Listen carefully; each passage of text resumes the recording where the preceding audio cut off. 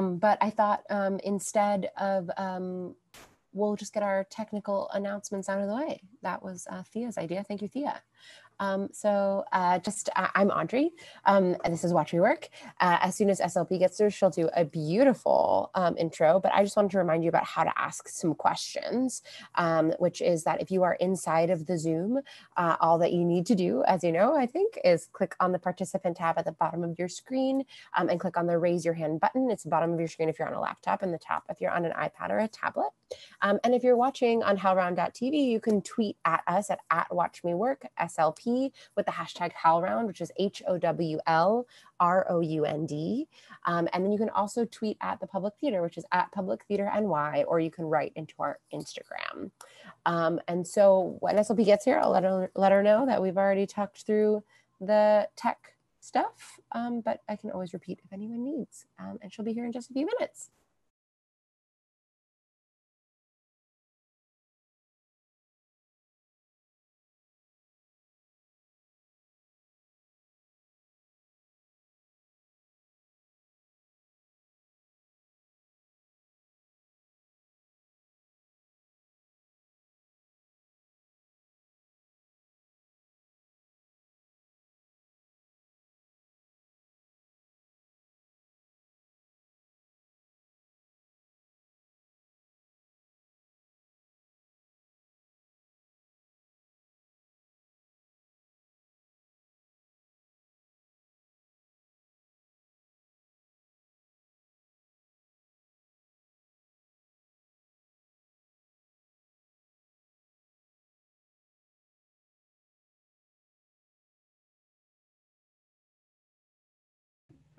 Hi.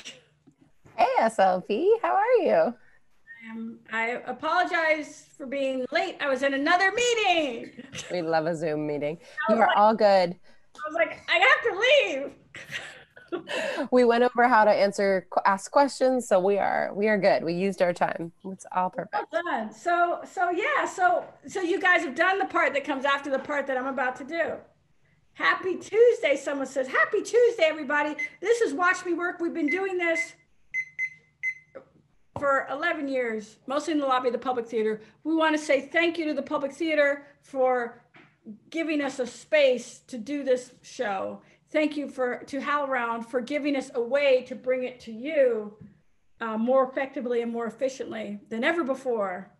It's Tuesday, it's the 7th of July, and we're gonna do what we always do. We're gonna work for 20 minutes, and then I'm gonna answer questions about your work and your creative process. So remember, it's all about you. And since you already know how to get in touch with me, you already know that, we won't waste any time, and we'll just begin to work. I have to get my notebook first. Wait a minute. Okay, now I got my notebook. Now I can start.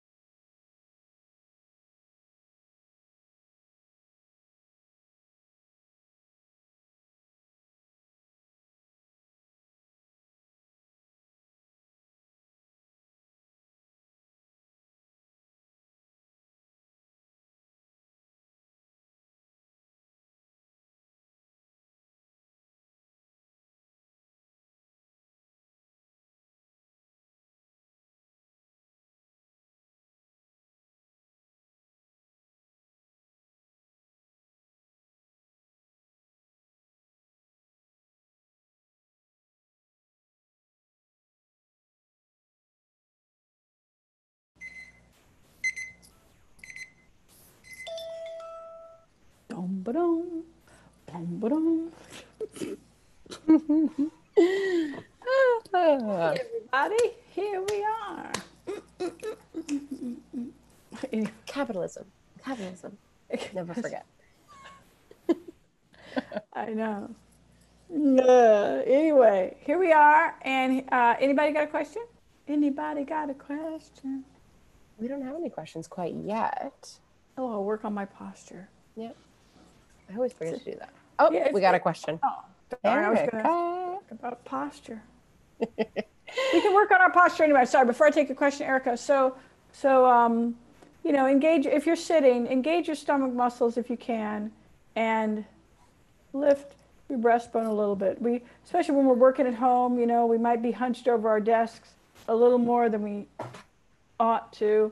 We don't want to, you know, get all bent out of shape. You know what I'm saying? So, okay, so here we go.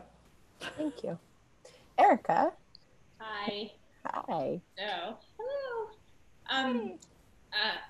I'm working on something that's the first time I'm working on anything long. So in the past, I've only ever done short stories or, you know, essays and things like that. And I'm actually trying to write a whole long story, like a kind of a thriller thingy. And I've been working on the outline. Like I know we've had a lot of conversations on here about outlining and how to do it and going, and I find it very helpful. I'm working on what you said about just kind of heading toward the next, you know, knowing the main points that you're heading to and then like filling it in from there rather than having to go like in order and all of that. Exactly. So I've been working on that and it's better, it's easier. But the thing keeps morphing, like, because I go to this, I still am not fully going forward and I'm going to the side. So I feel like I can outline ahead within a particular section, like especially the middle that I'm working on. But then I change it a lot when I'm outlining. And then I kind of change the outline again. Is that normal? Is that okay? Do you have any thoughts on that? Like I sort of like it goes straight and then it goes fat and then it goes straight and then it goes fat. If that makes sense. You said straight and fat. Yeah. Like straight ahead in the story and then to the side. Like, oh, and then there's some other things I want to bring in. So I'll kind of go sideways for a minute and then I'll go back to going straight. Like that. I was trying to act it out, then I could feel it. Exactly, that is it. Oh, it's okay. I think, Erica, I think it's fine. I think it's fine. Even if you were writing it and you were, you know, I mean, you were sort of following your beat sheet and then you kind of strayed from the beat sheet. Yeah. Even if you're writing, I think that's fine. I think you just keep sort of leaning forward and you never know what you're going to find on one of those side access roads. You know what I mean? Right. So it doesn't help to chastise yourself or to feel shitty, you know, about sort of looking over there. You know what I'm saying? As long as you can, I would suggest, you know, bring yourself back if you can to the task at hand. Because from listening to you, I don't think it would be helpful if you kind of went off this way and then decided, I'm going to write something else, you know? Right. You know what I mean? So I want you to do your best to stay on the road. You know, where do you live right now, Erica?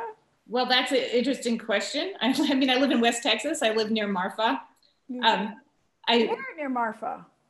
Well, I live in Alpine, which is the poor relation to Marfa. I know Alpine very well. My relatives are from Odessa. I have a lot of friends in Marfa. Oh my God. Well, I met you the first time on Rob's thing. Oh, there you go. Okay. Okay. So I know. Well, the reason why I'm at, you guys have recently had an outbreak there. So. Oh yeah. Be mindful. Right. You know, I'm in my house only. Good. Okay. So if you were going from Alpine to Marfa, say, right? Yes. And you kept veering off the road, right? And you're like, but I want to go to Marfa. I'm going to go to, you know, Fort Davis or Odessa. You know, I mean. Yeah. I can't believe you know all that. Anyway. I know Odessa, Texas very well. My mom is from Odessa, Texas. Anyway, I know the area very well. I would suggest do your best to stay on the road. because that's your stated intention. Yeah. You know, there's sometimes when you're writing an outline or a beat sheet for whether it's a play or a novel or a movie or whatever, there's a lot of confusion and fear, and you can get discouraged, and it feels very overwhelming, you know, especially since this might be your first foray into writing something of this length, you know. Yeah. If your first time when you run a marathon, it's probably more frightening than your 12th time. You know what I mean? It's new. You don't know what you're supposed to be feeling and when. So I would just say, let it do what it does, but continually try to bring yourself back to the story that you tell yourself that you want to tell. Okay. Yeah. Okay. Yeah. Okay. Thanks. Sure. Thank you. Thanks, Erica. All right, so we don't have any questions, and I've already slipped down in my posture. Oh goodness. Oh, somebody has typed one into the chat. Is it okay? Oh, there's okay. Too many things have happened. I'm going to write to this person, and I'm going to call on Crystal in the meantime. Okay, great. Crystal. Hi. Hi. Sister, how are you? I'm doing all right. How are you? I'm good. I'm here. Good. So I haven't touched the demagogue, but it's coming out in 2 weeks. You said come in on 2 weeks. And now I'm reached the point with the Father Chronicles where I'm out of ideas again. So I'm empty on one, and I'm a little anxious about how to approach the demagogue. I kind of feel like I'm like in between and betwixt two projects that don't want me. So I guess I'm just trying to figure out where to go next, what would be the most beneficial thing to do as far as I guess what can I offer? What do I have? I feel like I don't have much to offer the Father Chronicles right now. Okay. That I'm empty again. So I'll probably have to do the hand on the script like you said last time. And print them out. But I have 67 pages. So it's coming along. It is coming along. And I still don't think I'm done. I don't feel like it's finished yet. Right. I just need a renewal of spirit to get through it. Okay. But the demagogue is just so hard. That one is just, like I said before, where like it's the next phase is rewriting or revising, and I'm not sure what I'm looking for to make it better, because I had such a hard time writing this draft already. So I'm kind of wondering, as I switch gears, what would be the best approach to graciously attack this? So how many pages is the demagogue play? That one is, I think, 13, between 13 and 15 pages. Okay, great. So if you could, and it's been like pretty much 2 weeks since you've sort of put it aside, right? Okay. So if you could, maybe if you have time today, or maybe you could try this tomorrow. You know, we're almost at the end of the day on the East Coast. You're in New Jersey, right? Okay, so you can maybe start it tomorrow, tonight, whichever you please. You pick up the text and you read just the first page, right? You have it printed out, right? No, I actually don't, but I can. Great. Okay, so print out the whole thing, right? And just read the first page. And then write in your notebook 2 things. What I love about this. Okay. What I love about this. And it can be anything. It can be it's printed out. It can be I wrote it. Anything you want. I like the character. I like the setup. Anything you want. Okay? Okay. First, what I love about this. And the second question is, what could make it better? Okay. That's all. Just that page. Just that page. Just one page. It's 13 pages long. You're going to take one page at a time. Anybody old enough to remember a song by Johnny Cash called One Piece at a Time? Nobody remembers. Yeah, there you go, Rebecca. All right. Okay. One piece at a time, and it wouldn't cost me a dime. You'll notice me when I come through your town. I'm going to ride around in style, drive everybody wild, because I'll have the only one there is around. Don't ask me why I remember lyrics to songs. The point is that you're going to do one page at a time. Okay? So you're going to look at one page. You're going to read it out loud, right? And you're going to say, what do I love about this? And second question is, what does it need to get better? And what can I do to make it better? Okay? Yes. Okay, and those answers can be as long as you please. Okay? And if you devote, do you think you can devote 20 minutes a day to this project? Great. That's all you got to do. Okay, if you go for longer, that's fine. But I want you to go for at least 20 minutes. So you turn on your timer and you start reading aloud, and then you go to your notebook and you answer the 2 questions. And if 20 minutes has gone by already, that's fine. Keep answering the questions. Okay? Do you understand? Okay. Yeah, I understand. 1 page a day. 1 page a day. Okay. You're going to move slowly, but you're going to move deliberately toward the finish line. Okay? Yeah. Okay? And that way, you'll be working on it every day. You'll be engaging with it thoroughly. But hopefully this slowing it down will help you not feel so overwhelmed by it. And it will allow you to hear what the work needs you to do. Okay? Yeah. Yeah, totally. Okay? Okay. Yeah. Okay. Thank you so much. Thanks. And listen to that Johnny Cash song. It's pretty good. I'm gonna. Thank you. All right, so up next is Jay. There's a possibility that their mic doesn't work, and if it doesn't, I will read their question out loud. Okay. All right. Are you there? Yeah, I am. Can you hear me? Yeah. Yes. Oh, great. Okay. Yeah. So I've been working on something about a young girl, and I realized I'm doing all this writing, and I realized that I start focusing on the sad characters rather than the central character. And I'll just be writing away and having fun and developing this. And then I'll think, well, wait a second. And I just recently realized this, that I'm developing like the friends and the mom and the this and the that, and all the extra things and things that are happening rather than what I consider the central part of the story. And I'm just wondering if is that okay? You know, I wanted your opinion. Is that okay? Do I need to change that? Maybe I need to change the focus of the story, you know? And if I do need to change, any suggestions on how to do that? But I would appreciate what you have on that. I think that the only thing you need to do is keep going forward.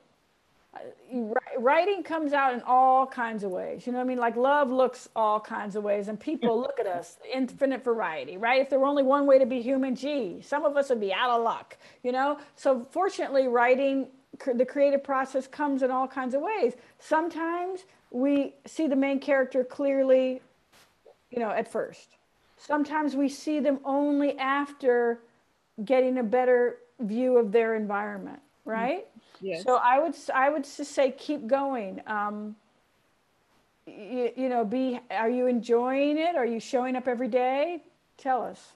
Yeah, I do enjoy doing it. I don't write every day. I found that I write when I'm doing this. Then okay. I sit down and I start writing, and I just keep going. Like when you said time, I thought, wow, wait a second, that couldn't have gone by so quickly, because I was still into it. Right. So that happens. You know, I think I do probably need to write 20 minutes, like you said, every day. So that's going to be my new goal. I don't have trouble writing. I'm just very profuse when I start writing.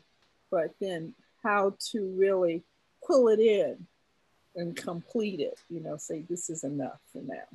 Well, sure. But if you do your 20 minutes a day, you'll start to accumulate the story. You'll get to the point where you have a clear view of the secondary characters, let's just call them. And then you'll start to probably get a clearer view of the person you're calling your main character. Okay. Yeah, and it'll unfold. But keep writing. And I think the most important thing is to keep going. And you can add to that, like you said, the goal of showing up 20 minutes a day. You can start by doing 20 minutes 5 days a week and taking the weekends off, you know? Right. That might be a fun way to do it. Try to do, I would think, around the same time every day also helps. Okay. Yeah. Okay, thank you so much. You're Oh, welcome. and this is wonderful, so thank you. Thank you. I'm glad I discovered it. Yeah, thank you. Wow. So are we. Yeah. Thanks. All right, up next we've got Julia. Go for it, Julia. Hi. So last time I talked to you, this writing, I feel like I'm like bipolar or something. Last time, the time that I spoke to you, I was like crying with joy. I made this breakthrough. And it seems like I'm either there or I'm in the throngs of despair and anxiety when I'm sitting at my laptop. So I'm working on this one character play, and I had been working with a director who was sort of, you know, helping me mold it. And I had these two different drafts. I'm sorry if I'm rambling a little bit, but like, so if somebody says to me, oh, look, there's the living room, and I go and I look and the furniture is there, and then somebody says, oh, why don't you redo your living room? I would probably buy a couch and put it like where the couch was when I first walked into the room.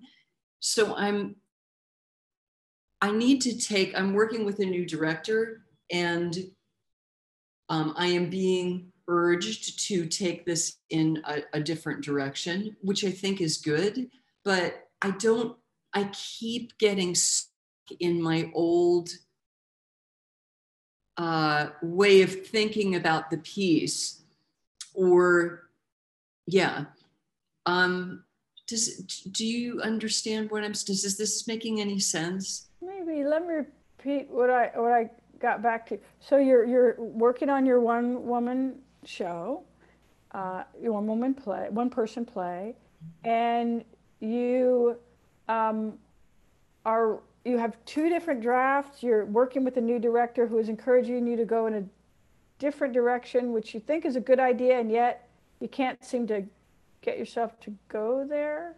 Yeah, I kind of don't. I know what he's talking about, but I can't like see it. And so when I sit down to write, I start to get kind of overwhelmed and anxious. Like I don't know how to get there. Yeah. I understand. Yeah. I understand. So when you sit down and write, what does that look like? Are you at your computer with the laptop open and typing, or looking at an old draft, or writing by hand? What actually are you doing when you sit down to write? When I sit down to write, usually I just sit down and open my laptop up and start a new document. Right. So when you sit down to work on your one person play, when you sit down to write, you open up a new document? So you're not, go ahead. Yeah, so that it's like, I do it by days, and I write down the day. Okay. And then put them all in the same folder in my computer. And so the work you worked on, say yesterday or last week, is it related to what you might have worked on today? Maybe. Okay. No. Because, we talked about getting organized. And I mean, if the process is working for you, great. Don't change a thing. If you seek to feel like you're moving in some kind of direction, then you might want to get a little more organized in a way where you can actually track your progress. Does that make any sense? I mean, I don't want to marshmallow or anything. No, if it's working, so again, we talked to Crystal about printing out her pages. That can help. Yeah. Also, when you print out your pages, say you have 50 pages and you can see where you left off yesterday and pick up from there. So you don't have to like remember, you can just see what the last scene was or what the last beat of the play was, right? You can also, so there's that. You can also not engage with your computer at all. I would say print out what you have. Okay. And email it to yourself. Because it seems like it would behoove you to have it all in one place, in one document, email to yourself saying, here I am so far and the date. Just so you have a document of that. So it doesn't get lost. Okay? And then print it out so you have it. And then maybe not touch your computer at all. Okay. Maybe just sit back and get some 3x5 index cards or pieces of paper ripped up, small. Small piece of paper, and write beats of the story on your cards. Okay. So you're telling yourself the story in this new way. Okay. First, the character does this, then they do this, then I see them do this. Then here's the part where they do this. You see what I'm saying? So you're telling yourself the big beats of the story, of the play. Okay. All right? And you have it on index cards. Okay. Give those methods a try. I do think it does help, especially if you feel elated one day and then full of anxiety the next. Having things to help you stay a little more organized could be helpful. That's great. Thank you. Okay. Thank you so much. You're welcome so much. Good question. Thanks. Thanks, Julia. All right, we've got about 10 minutes left and we're gonna go to Karima. Karima, are you there? Are you unmuted? Yes. Hello. Hi. Hi. Hi. Susan, Lori. Hi. Audrey. I have a two-part. First of all, I would say I bought a timer. It is wonderful. It does make a difference, and I understand why you love it. It's great because it really is. I'm so glad I got it. One of my questions is, I am almost to the end of completing my first draft.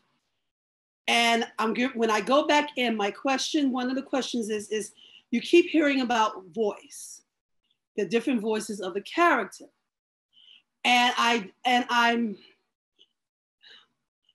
It throws me a little bit because when we write and we deal with people, we tend to use, not all of us, but depending on your group of people that's talking that you're around, you tend to use words, the same kind of words. You have your own too, but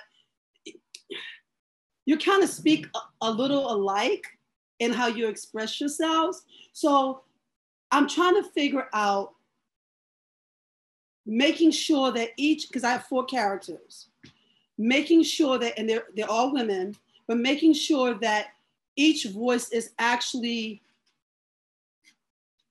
sounding different. And I'm like, from an actress part of view, when I did that, you kind of bring that into it. So I'm trying to figure out, how do you make sure on the writer's end that each voice is actually different, even if they are using similar words at times and expressing themselves? All right. I mean, yeah, that's a great question, Karima. And we talked about, the 2 points make a line in character dialogue, meaning where they are and where they want to go is going to help you develop what they say, right? So there's that. There's just where a character is now and where she wants to get to by the end of the play is going to help you build her lines of dialogue. So that's helpful, hopefully. The second thing that's helpful could be, even though they might be from, let's just say, the same town or the same ethnic group, or they grew up together, or they're siblings or whatever, they might have, look at them a little bit more closely. What are their different, do they have different educational levels? Do they have different educational experiences? Do some of them aspire to appear in a certain way? You know what I mean? I mean, people, I mean, for everybody on the Zoom call right now, if we started having a conversation, say those of us from a similar ethnic group who might use the same words would have a different way of expressing ourselves. Some of us speak more with our body. I'm more like, I do this a lot, you know, maybe some of us don't. You know what I mean? Maybe some of us have a more speak in the style of traditional oratory because they, you know, so there are differences. Maybe you have to look, I mean, your first draft, you do it one way, then as you're looking at your characters in your second draft, take a closer look at them, see their differences. Might that be helpful? Yeah, that is, and I definitely know who they are. I'm just trying to make sure the I guess I just have to, I don't know. But I'll just have to keep playing with it. But my second question that I find is happening is that the more I'm writing, the more other stories are hitting me. And I'm like, should I, I'm like, my creativity of other characters are just, like when I'm sleeping, they're rolling. Should I go ahead and start writing in that, or just go ahead and finish what I'm doing? Mm-hmm. What do you think I'm gonna say? I don't. No. I mean, that's a stupid way to answer that question. I apologize. You're a flower, Karima. You're a flower. Here come the butterflies. They're like, ooh, she's awesome. Here come the butterflies. They visit you even in your sleep. How great that you are in full flower, and the butterflies are visiting, and the hummingbirds too, and the bees, you know, with their knees, and it's beautiful. And finish what you're writing.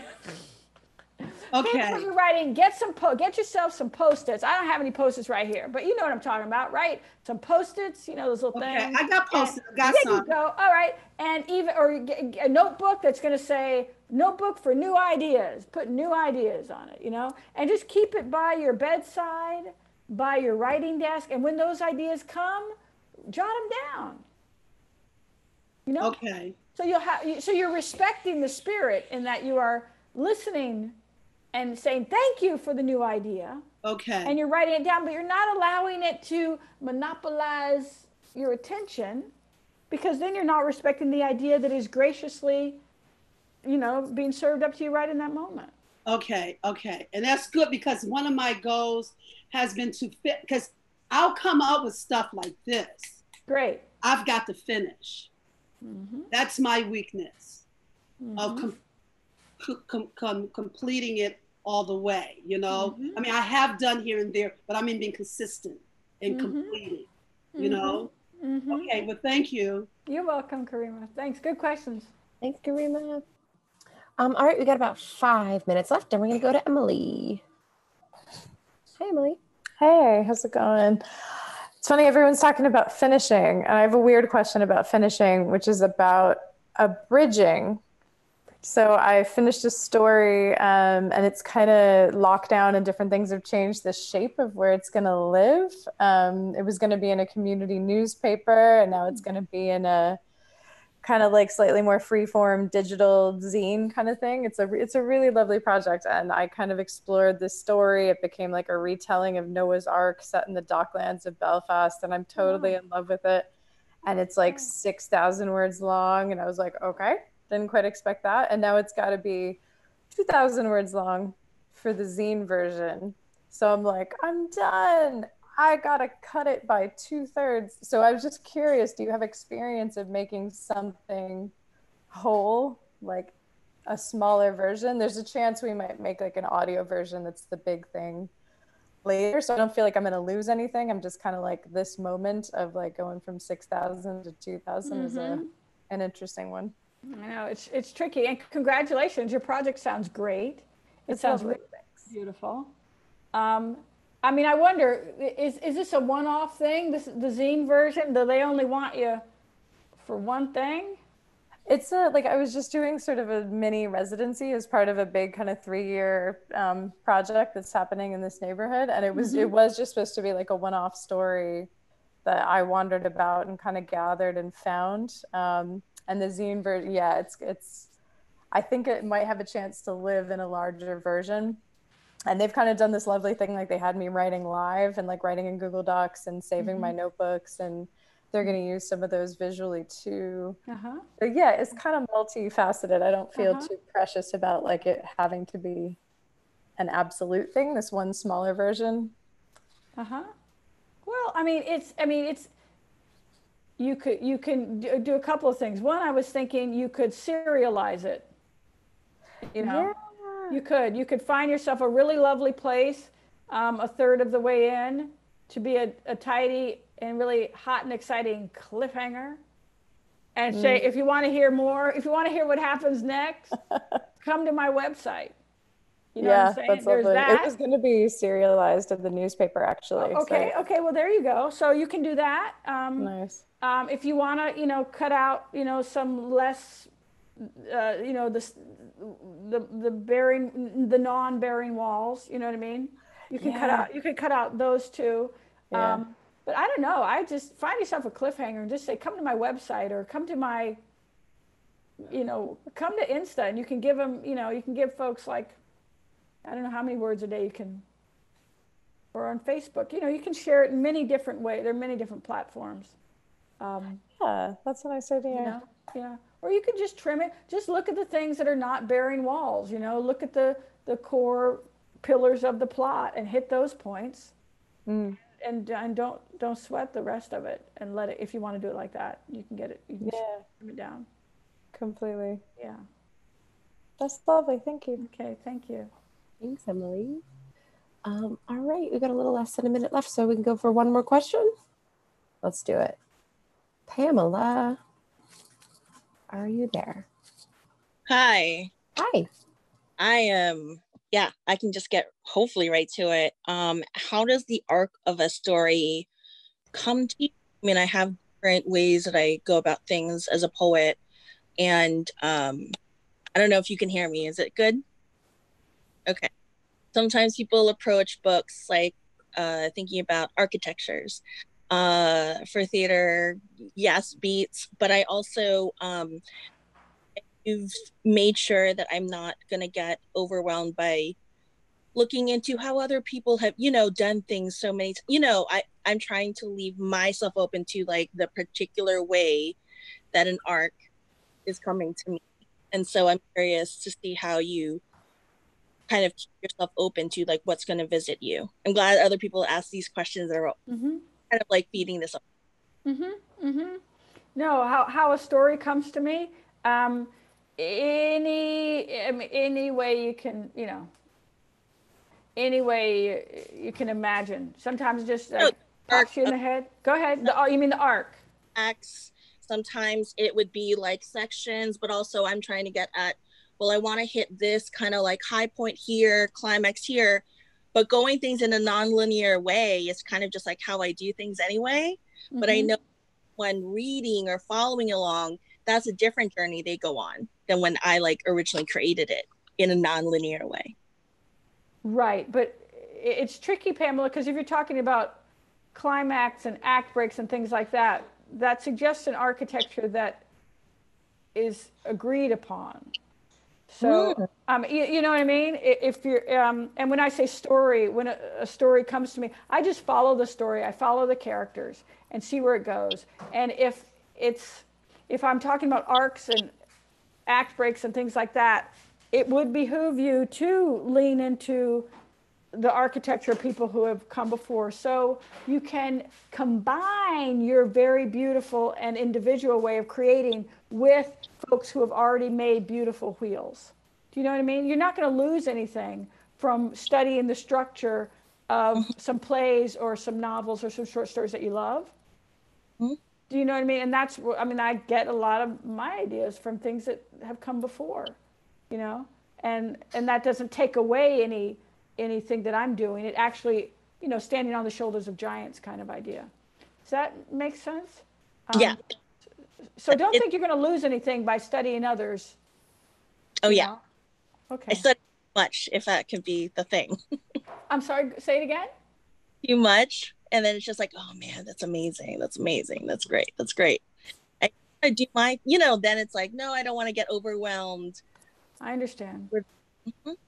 I understand. But I think if you read across, if you read many different kinds, if you read a Shakespeare and an August Wilson and an Ntozake Shange and a Nilo Cruz, and you kind of are doing a lot of different kinds of writers in different kinds of time periods, then you can see sort of the beauty of the entirety of different kinds of literature written by different kinds of folks. And hopefully you'll be swept up by the wave of the spirit. Because that's what we're all listening to, right?